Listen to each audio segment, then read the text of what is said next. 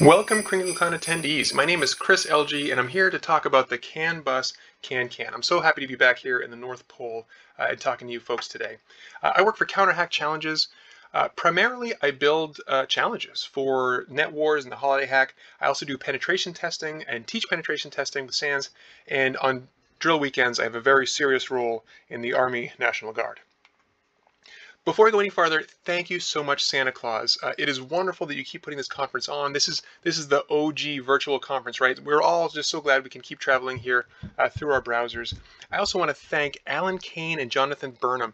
These two gentlemen work for Toyota, securing and analyzing these CAN systems and making them safer for all of us.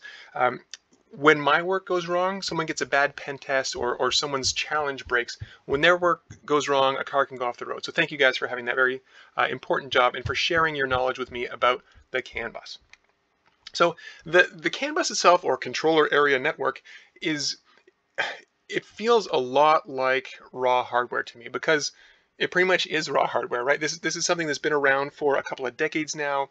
This OBD2 port that we're going to talk about in a minute here, that's been standard on vehicles in North America for over 20 years and almost as long in Europe and different parts of the world.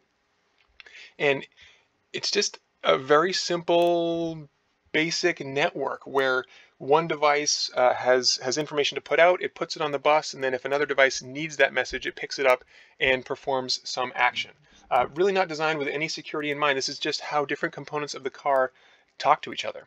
So for example, if we have our little key fob here and we push lock and unlock, that's going to blast over the radio waves.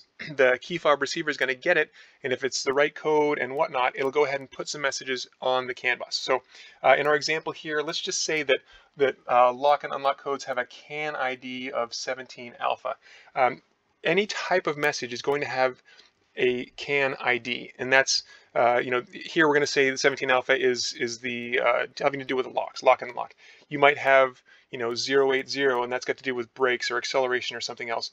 So each flavor of message gets its own CAN ID, and that's a nice round 11-bit number, because why not? And then following each CAN ID, you get some data chunk. The size of the data chunk will vary based on the type of message it is, and even more based on the dialect of CAN that the manufacturer has chosen to speak in this particular vehicle. So it's totally different from manufacturer to manufacturer and can be even from model to model. But in our example here, let's just say that locking and unlocking is CAN ID 17A, and a 0 is a lock and a 01 is an unlock. That's great. So that message comes out of the key fob receiver and is going to come out across the bus, and most devices aren't going to care until it gets to something like maybe the driver door or the passenger door, and they get that message and go, oh, unlock, you got it, and then the lock opens up. Now that OBD2 port, because just one was not significant enough, we have those in our vehicles now. If you have something that's been built in recent memory, it has, let's get a little closer here, there we go. It has an OBD2 port somewhere usually right under the driver's portion of the dashboard. In my car, it's just left of my knuckle here. And this is a standard connector. Even though the language spoken behind that connector on that bus varies so much from vehicle to vehicle, the connector is the same. So any dealer or mechanic can connect to it, and as long as the device they're connecting with speaks the right language, they can get information from the vehicle. So I think the classic quintessential example here is my check engine light is on. I need more information than check my engine, so I bring it to the mechanic. They connect to the port, and then they get some extra data off of that bus and can be more specific. Oh, it is a solenoid or a sensor or some broken component, and then we get that extra information.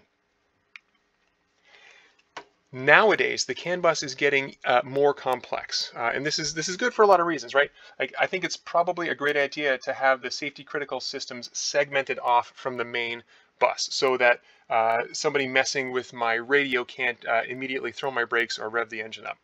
Probably a good idea, right? But we do still need information to go from one segment to another. In my car, for example, I can get gas mileage information from the screen on my radio. So that's got to be coming from the fuel system and the engine or something from one segment to another into my radio, so I can see that on screen. Another example of when systems need to talk across these different segments would be when a dealer hooks up their tool, and they look just like this, by the way.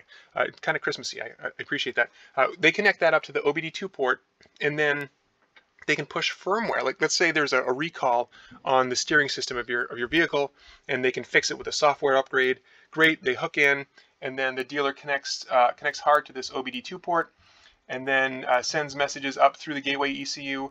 And maybe there's some security here, maybe there isn't. Maybe it's a 1-byte key or an 8-byte key that's static, or who knows. But there's depending on the vehicle, there's some method of getting through that gateway, getting into the safety critical segment, and getting down to that steering section to overwrite that firmware. So good and bad, right? Like, we need to have that communication, but there's also a potential for security issues. Now, when it comes to looking at the traffic itself, it can be a lot, right? Like, you can hook up to your car with some specialized tools and pull that traffic off and analyze it. But I'm a little afraid of breaking my car at some point if I mess with it too much. So if you want to look at traffic on its own without any risk to your vehicle, there's a great project here by Zombie Craig called IC Sim. By the way, Zombie Craig, when the medical community has a little bit of free cycles for a new project, I'm pushing for you, man. Okay, zombie cure, zombie vaccine. That's next. Hang in there. So this project lets you simulate CAN traffic. You can actually connect a joystick up to the computer and steer left and right, accelerate the fictional vehicle. You can hit the brakes, throw a blinker, and then see output here in a virtual dashboard. So really cool. So we hook it up, we have it go different ways, and we see the effects of it. We also, if we're running the CAN dump tool, we can see raw output and save it to a PCAP, and then open it in an analyzer like Wireshark. Neat. Now, people who are familiar with Wireshark might look at this and say, there's some stuff missing there, man. Like, usually there's extra stuff down here in the bottom, and it's like, hey, this is what this traffic means, and it's kind of blank right there.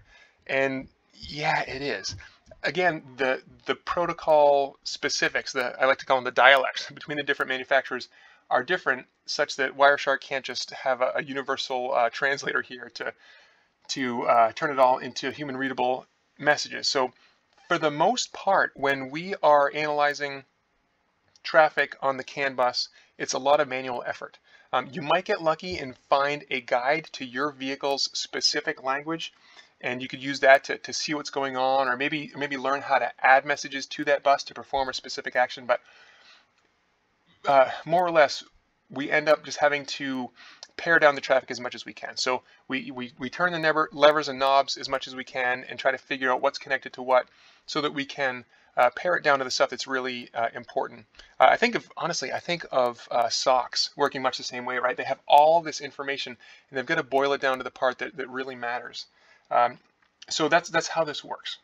By the way, when you're running IC Sim in the module that generates CAN traffic, there is an option to have less noise.